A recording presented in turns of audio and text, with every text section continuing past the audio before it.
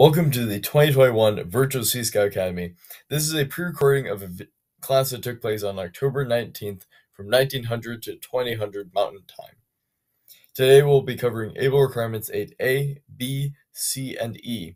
You can review your 2020 version of the Sea Scout Manual from pages 166 to 177. Hello, my name is Braley. I'm a Sea Scout from Ship 3821, Dunkirk, New York of the SSS Earn. I'm an Eagle Scout, local camp staff, currently an Ordinary Sea Scout, 2021 SEAL graduate, and previous Area 4 boatswain. Today's requirement, they're asking us to describe the various kinds of anchor road and the advantages and disadvantages of each type, to identify the parts of the anchor cable starting with the anchor and ending at the vessel, to describe the methods of marking chain or road and demonstrate that you know the chain or road markings on your ship's vessel. Now, while we can't do this in the presentation, I will help you in constructing, giving you tips in constructing a watch schedule and an explanation of what a watch is. Finally, we'll identify a capstan and a windlass and explain why they're used in handling line, wire rope, and chain. So before talking about road, I want to review some quick facts about anchors. So we use them for temporary mooring. We use them in a variety of conditions, being weather and ground types. In order to release an anchor, we pull on it vertically, which means that the pull it gives to the boat is horizontal. And also, anchors are very heavy. So let's keep those all in mind as we move forward. Anchor roads are what connects the anchor to the vessel, and these can be made out of rope or chain. Now, rope was traditionally made out of natural fibers, such as manila, until around World War II, where we gained nylon fibers. Now, the benefits of rope is that it's very cheap, it's very easy to handle, and it can withstand shock. Now, with those, rope also is easy to wear. Chain roads are much heavier and should really only be used for larger vessels. Now, notice how the weight of the road sags down to the bottom. This actually adds to anchoring since we pull horizontally. This helps assist the anchor with the extra weight of the boat. Chain road is much heavier and really should be used for larger vessels. Notice how the weight of the road pulls it down to the bottom, and because we're pulling horizontally, this aids the anchor and anchoring. Now, chain road is also it's durable, but is it doesn't absorb shock. So, in conditions where we think there's going to be high weather and the boat's going to be tugging, we add what's called a snub or a snubber, and this allows the windlass to. This takes the shock away from the windlass and adds it to the hull of the boat, so that in the morning when we wake up, our windlass isn't blown and we can still operate and retrieve our anchor. Now, the third type combines both the weight and durability of the chain with the handling of the rope, and a chain and rope road is most likely what you'll find on a vessel. Now we'll look at the parts of an anchor road, the main parts being the anchor, the chain, and the line. Often you have to put these together, so the anchor will come with a ring, which then you use shackles to attach to the chain. Now on your line, you use an eye splice in order to create a loop, and then you put a thimble inside the eye splice so that your shackle and your rope don't wear on each other. For extra durability, we add safety wires to hold the thimble in place, and then seizings to hold the splice together, with the road continuing. So we have the anchor, the ring, shackles, chain, then the thimble, eye splice, safety wire, seizings, and road. Now, I hope you got that, because now it's your turn to label those. So take a minute. How did you do? I hope you did well. So now that you know we have these parts of a road, but sometimes it can be hard to know where we are, having it all on a spool or in an anchor hold. So part of using roads is we use a system that's based off of marking the distances, and we call those distances one shot.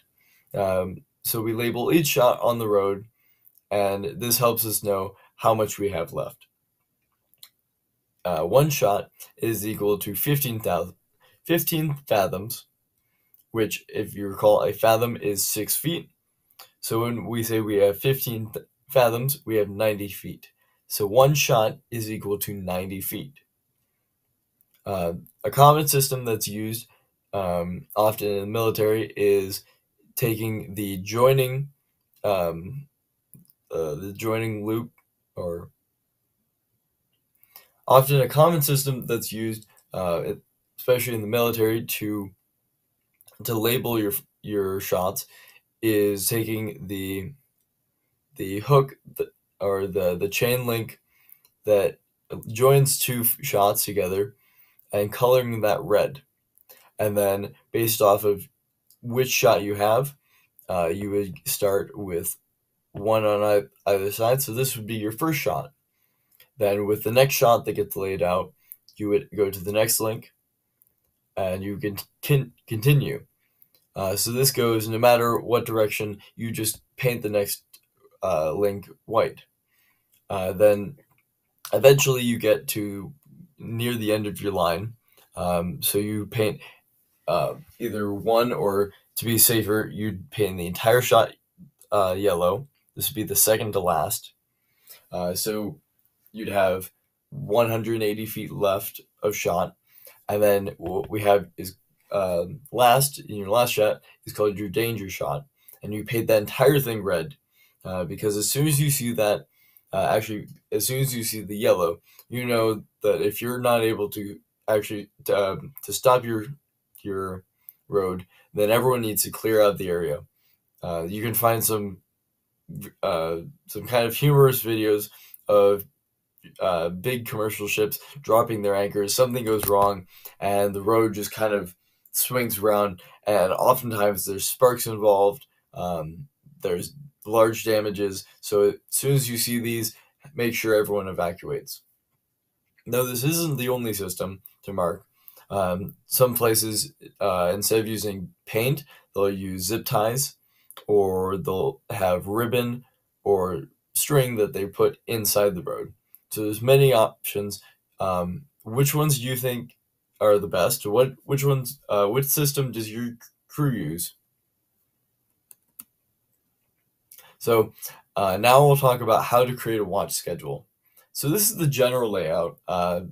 First watch starting at 2000 and last ending at 600. And I want you to take some time and think about how you could evenly disperse the members of your ship within this. Are you able to use adult members and youth, or does it just have to be one of those? Is there somebody that may need to do a task early in the morning and cannot stand watch, or it might be more beneficial for them to stand watch? Is there a pattern you could use, say ranking them side by side, or making weird lines so that people don't assume that you're being biased? Now, I have two columns here because when you're on a watch, oftentimes being on a watch can be kind of boring. I did this for SEAL, and some of us fell asleep often, so we'd have an alarm to wake us up. But one way that you could save that is by adding two people to a watch. You can also, by adding two people, you can make the watches longer. They're overlapping, and you just have that much more security. So I advise you to have a watch with at least two people on it one time. So, yeah, when you're in a watch, things that you're looking for when you're at anchor, you want to be making sure that your boat, because there's going to be tides, so you want to make sure that you're not maybe hitting into the dock, or there's objects emerging around you. You want to make sure that your line is actually still connected. If your chain or possibly your rope wears out, then you might start floating off. So a launch schedule is really important. Allows the majority of people to rest, and then for the sacrifice of an hour or two, we can keep everyone safe. So now we talked about a anchor is very heavy. So originally they would use a capstan to help hoist that up. There's great videos I'll share with you of how the Indian Star ship used their capstan. Capstan is a barrel, typically with spokes that come out, like here, and this is really just a tool for handling lines with a lot of weight on them. So you can use them. They'll sometimes have two gears depending on the direction you go, but you can add people to these to push them along, so that you have the entire strength. Or as you see this guy in the top, he's using it to cause friction and hold the line. So capstans then were used and paired with the windlass.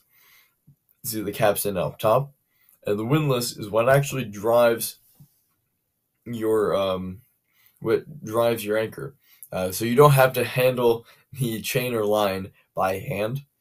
You would power the windlass using capstan, and then using this what looks like a differential drive, you would then pull in or let out your anchor. We've now adapted to more modern versions, like you see on the right, where instead of it being man powered, these are done by a machine, or done by a motor or an engine. And since we have these, we can now rotate these to be either vertical or horizontal, windlass or capstans. So a horizontal gives you 90 degrees of coverage around your axle, while a vertical, like the one here, gives you a full 180 degrees coverage on your axle. These are just some preferences. The horizontal give you the motor upbound, and they're much easier to assemble and repair on your ship, while the vertical ones are much more powerful. So congratulations on learning about your able requirement 8, A, B, C, E, and a little bit of D. I hope now you take this to your skipper or advancement chair and start applying what you've learned. Fair winds and following seas.